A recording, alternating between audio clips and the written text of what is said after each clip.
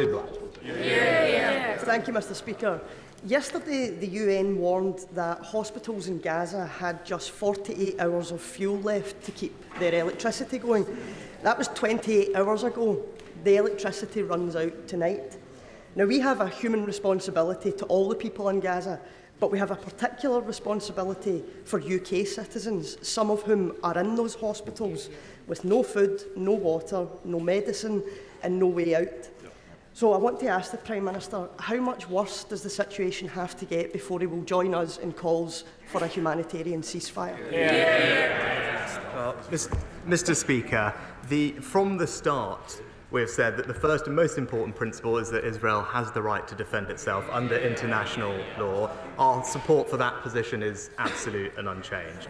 But from the start, we have also said that we do want British nationals to be able to leave Gaza, and that we want hostages to be released and for humanitarian aid to get in. And we recognise that for all of that to happen, there has to be a safer environment, which of course necessitates specific pauses as distinct from a ceasefire. And we discussed this with partners yesterday evening at the United Nations.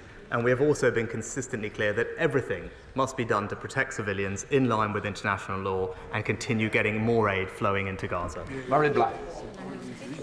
Mr. Speaker, the growing calls for a ceasefire is also about calming the situation in the broader region, especially the West Bank.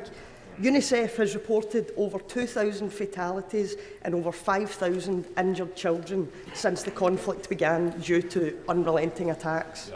If we ignore this, we risk pouring petrol on a fire in a place that only requires a spark to ignite.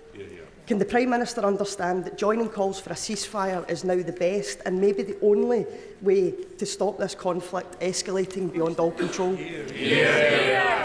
Mr. Speaker, we do have to remember that Israel has suffered a shockingly brutal terrorist attack.